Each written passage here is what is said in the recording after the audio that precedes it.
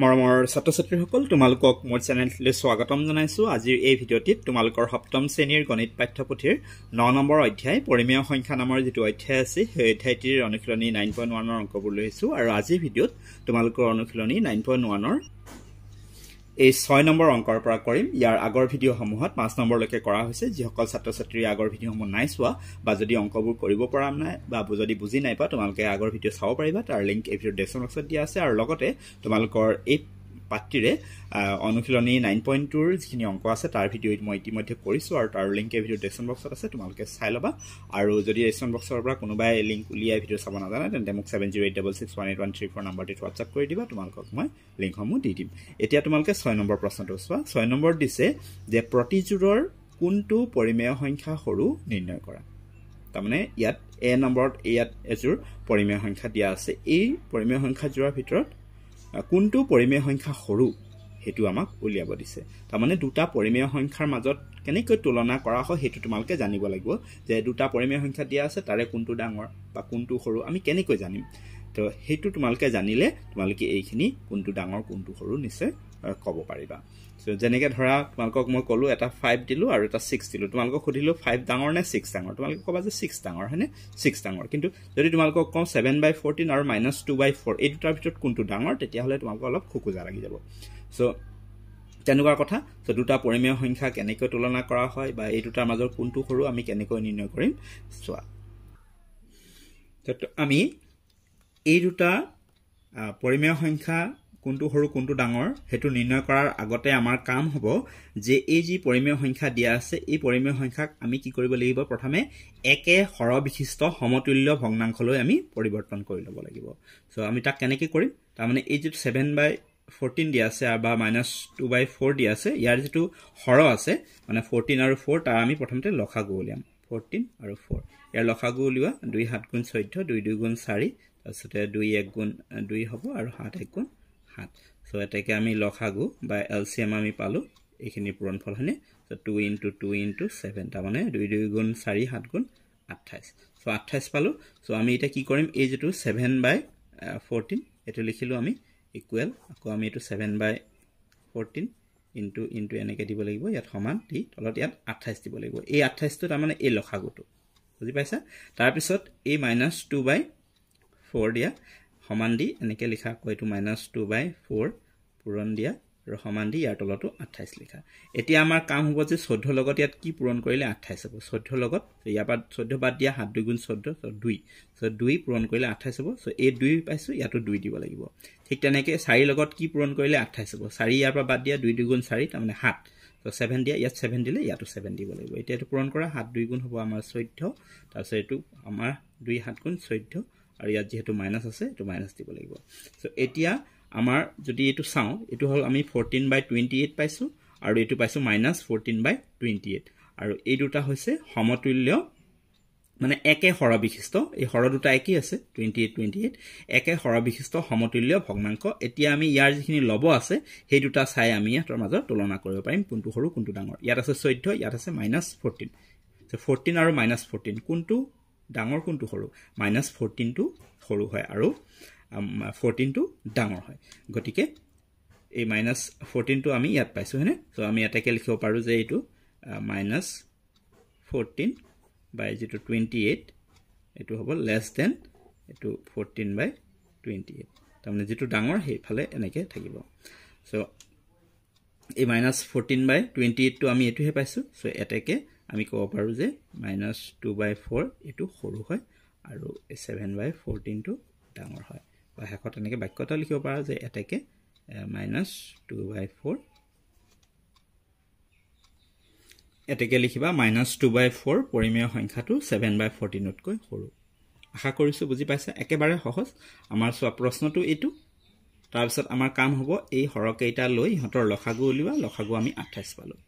তাৰ পিছতে এইটো লিখিলো এইটো ইয়াত লিখি এই ধৰণে লিখি আমি কি কৰিলো এই 28 খিনি লিখি ললো। তাৰ পিছত আমি 4 লগত কি পূৰণ কৰিলে 28 হ'ব বা 14 লগত কি পূৰণ কৰিলে 28 আমি সেইখিনি কৰি তাৰ পিছতে একে যেতিয়া হৰ হৈ গ'ল তেতিয়া আমি এই লব দুটা তুলনা কৰিলো। ইয়াত আছে 14 ইয়াত -14 সো -14 টো সৰু। গতিকে এই যেটো পৰিমেয় সংখ্যা এইটো সৰু। একেবাৰে সহজ।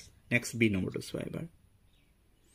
বি নম্বৰ তোমালকৰ দিয়া আছে -1/3 আৰু -2/5 সো প্ৰথমে আমি 3 আৰু 5 ৰ লসাগু উলিয়াম 3 আৰু 5 ৰ 15 হ'ব লসাগু দেখা দেখিকে ওলাই আছে 3 1 গুণ 3 এটো 5ক না যায় 5 লিখা তাৰতে আকৌ 5 1 গুণ 5 এটাকে আমাৰ লসাগু হ'ব 3 * 5 তাৰমানে 15 হল তাৰপিছত এই -1/3 লিখা ইকুৱেল আকৌ এই -1/3 into সমান দি তলত এই লসাগুটো যেটো 15 ওলাইছে এটা লিখি দিবা তাৰপিছত এটো -2/5 লিখা ইকুৱেল -2/5 into তলত আমাৰ এটো 15 টো লিখিলো হল তো 3 হৈতে কি পূৰণ কৰিলে 15 হ'ব 3 5 হেনে তো 3 5 গুণ 15 এই 5 টো ইয়াটো দিব লাগিব সো 5 1 গুণ 5 এটো মাইনাস আছে মাইনাস দিয়া ঠিক তেনেকে 5 ৰ লগত কি পূৰণ কৰিলে 15 হ'ব 3 5 3 গুণ 15 এই 3 টো ইয়াটো দিব লাগিব তো 3 2 গুণ 6 মাইনাস আছে সো -6 তো ইয়াত আমাৰ -6 আৰু -5 পাইছো আমাৰ হৰক এটা একে মিলি গল সো হৰ মিলাৰ পিছত আমি লবক এটা তুলনা কৰিলে হল সো -5 আৰু -6 কোনটো হৰু -6 হৰু গটিকে -6 টো আমাৰ ইয়াত ওলাইছে সো -2/5 এই ভগ্নাংশটো আমাৰ হৰু হ'ব সো এটাকে -2/5 is less than -1/3 এনেকে লিখি দিলেও হ'ব নেক্সট সি নম্বৰটো চোৱা সি নম্বৰ দিয়া আছে তোমালকৰ -8/5 আৰু -7/4 সো 5 আৰু 4 ৰ আমি লসাগু উলিয়াম 20 হ'ব 5 আৰু 4 হয়নে 20 হ'ব 2 এৰে কৰা 5 হ'ব এটো 2 2 গুণ 4 আকৌ 2 এৰে 2 1 গুণ 2 তাৰপিছত 5 এৰে কৰা 5 1 গুণ 5 সো এটাকে আমি এলসিএম বা লসাগু পালো 2 * 2 * 5 হয়নে এইকেইটা পূৰণ ফল সো 2 2 গুণ 4 5 গুণ 20 লসাগু আমি 20 পালো সো আগৰটো দৰে এনেকে লিখা আছে -8/5 ইকুৱেল -8/5 into সমান দি আমি ইয়াত তলৰ লসাগুটো 20 টো লিখিলো তাৰপিছত এটো -7/4 লিখা ইকুৱেল to -7/4 into সমান দি তলত আমি 20 লিখিলো 5 ৰ হৈতে 4 পূৰণ কৰিলে 20 হ'ব সেই 4 টো ইয়াতো লিখি দিয়া 4 ৰ হৈতে 5 পূৰণ কৰিলে 20 হ'ব এই 5 টো ইয়াতো লিখিব লাগিব তো 8 4 গুণ হ'ব আমাৰ 32 সেটো মাইনাস আছে দিয়া আৰু মাইনাস দি দিয়া 7 5 গুণ 35 সো এটা -32 -35 কোনটো হৰু -35 হৰু গটিকে এটো হৰু হ'ব সো therefore লিখি দিয়া বা এটাকে -7/4 is less than -8/5 সো একেবাৰে সহজ দুটা পৰিমেয় সংখ্যা তুলনা কৰা একেবাৰে সহজ দুটা পৰিমেয় সংখ্যাৰ মাজত তুলনা কৰিবলৈ হলে সদায় প্ৰথমে আমি হৰকেইটা একেই কৰি লব লাগিব হৰকেইটা একে হৈ যোৱাৰ পিছত আমি লবকেইটা তুলনা কৰি কোনটো ডাঙৰ কোনটো সৰু আমি সহজতে ক'ব পাৰো এবাৰ ডি নম্বৰটো চোৱা ডি নম্বৰত -2/3 আৰু 16/12 দিয়া আছে সো আমি এই -2/3 টো আমি 2/3 লিখিব পাৰো মানে এটো মাইনাস মাইনাস কেনসেল হৈ যাব সো 2/3 লিখিলো আৰু এটো আমাৰ 16/12 আছে তাৰ পিছত আমি 3 আৰু 12 ৰ কি কৰিম লসাগু উলিয়াম 3 আৰু 12 কিমান হ'ব 3 1 গুণ 3 3 4 গুণ 12 তাৰ পিছত 2 2 গুণ 4 2 1 গুণ 2 তাৰ মানে আমি এলসিএম বা লসাগু পালো এইকেইটা 3 * 2 * 2 সো আমাৰ কিমান হ'ব 3 2 গুণ 6 2 গুণ 12 সো আমি পালো লসাগু 12 সো এটো 2/3 লিখা 2/3 ইকুৱেল 2/3 into সমান আমাৰ লসাগু আছে 12 তাৰপিছত 16/12 লিখা সমান 16/12 into আৰু তলত আমাৰ 12 এই লসাগুটো আহিল তো 3 ৰ লগত আমি 4 পূৰণ কৰিলে 12 হ'ব 3 4 গুণ 12 এই 4 টো ইয়াটো দিয়া 4 2 গুণ 8 তাৰপিছত 12 লগত 1 পূৰণ কৰিলে 12 হ'ব 12 1 গুণ 12 এই 1 টো ইয়াটো দিয়া 16 1 গুণ 16 সো এই দুটা চোৱা এতিয়া আমাৰ হৰক এটা একে হৈ গল 12 12 আৰু লবক এটা তুলনা কৰা এটো 8 এটো 16 সো কোনটো হৰু 8 টো হৰু গটিকে এইটো পৰিমেয় সংখ্যা এটো বা এটো হয়নে সো আমাৰ প্ৰশ্নত -2/3 দিয়া আছিল গটিকে এটো হৰু হ'ব সো এটাকে লিখি দিয়া এটাকে -2/3 is less than 16/12 সো আশা কৰিছো তোমালোকে এখিনি বুজি পালা